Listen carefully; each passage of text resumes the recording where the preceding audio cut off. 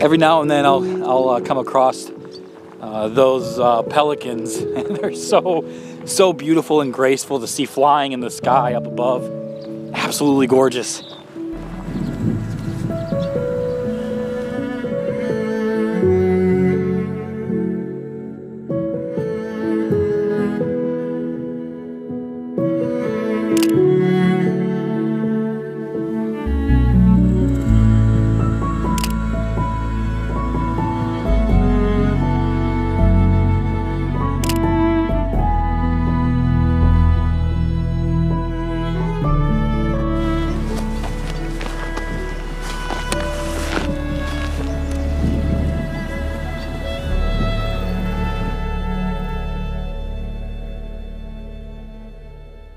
We're going to go over just a few myths that I think we need to watch out for and not believe in wildlife photography. And we're also going to go on a hike and try to get some wildlife here along the marsh and then also along the lake shore. There is a yellow warbler. Actually, let's see if we can get it.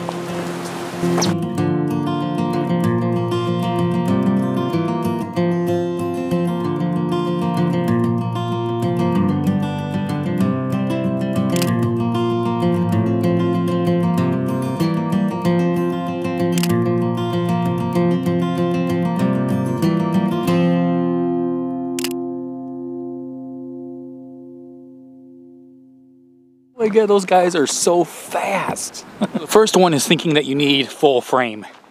I think for whatever reason, lately, within probably the last couple of years, it seems like there's been a lot of hate towards crop sensor cameras.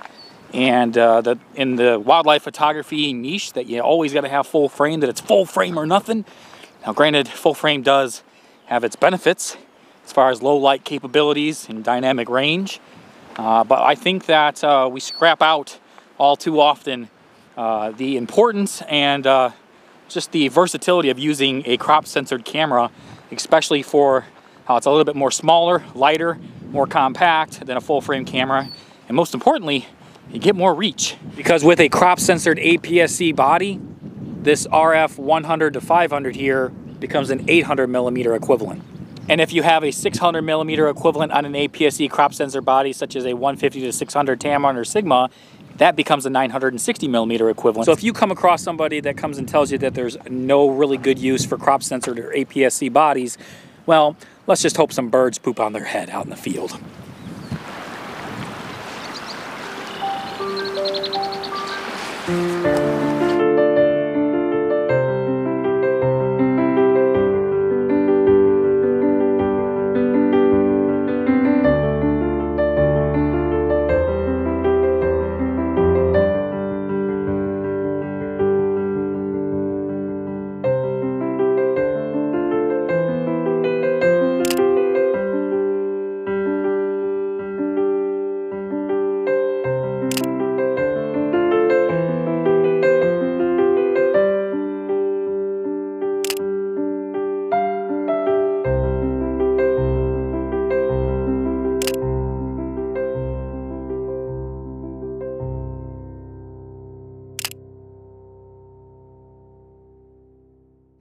So the next myth that I want to debunk here in nature and wildlife photography is this need that you have to have camouflage on all of your outings.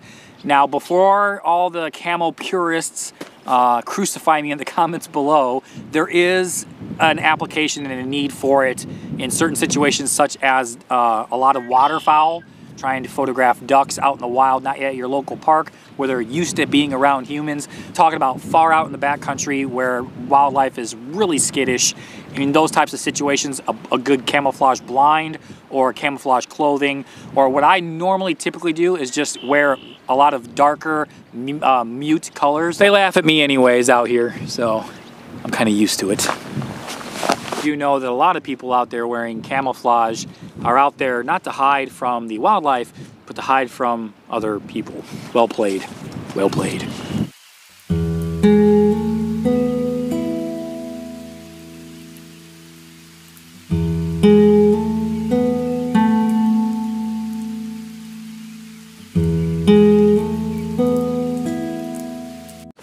So the next myth is thinking that you need to have a tripod in order to do nature and wildlife photography. That's absolutely false. You don't. With a lot of the new age technology in these lenses and cameras with the IBIS and image stabilization and the lighter lenses that are available now, it's more easier now than ever to go out there and have fun without a big, heavy, bulky tripod. Tripods are definitely good for stationary work where you're going to be in one location for a long period of time, or you're hiking probably a very, very short distance away from your vehicle.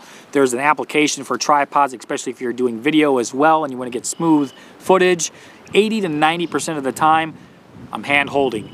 And actually, my back thanks me for that one. A lot of different photographers will sit there and tell you otherwise, that you need to have a tripod for wildlife photography, and that myth is debunked. You don't need a tripod, especially for these long hikes out here where I'm 2, 3, 4, 5 miles away from my vehicle. Ain't nobody got time for that with a big tripod, all right? Utilize a tripod only when needed. Get yourself a telephoto zoom like a 100 to 400, 200 to 500, 200 to 600, 150 to 600, 100 to 500. These ones are typically really hand-holdable and more portable and easier to go out in the field and walk around and do long hikes on.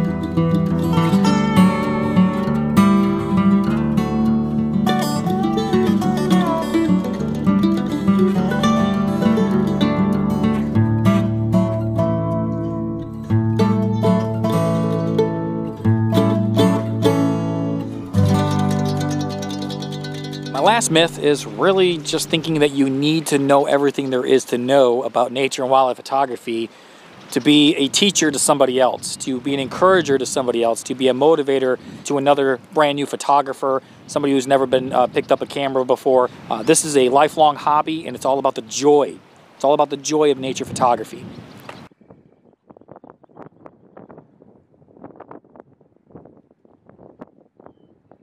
There's no such thing as a bad photograph, only a missed opportunity. Get outdoors and enjoy that opportunity that's in front of you with your cameras.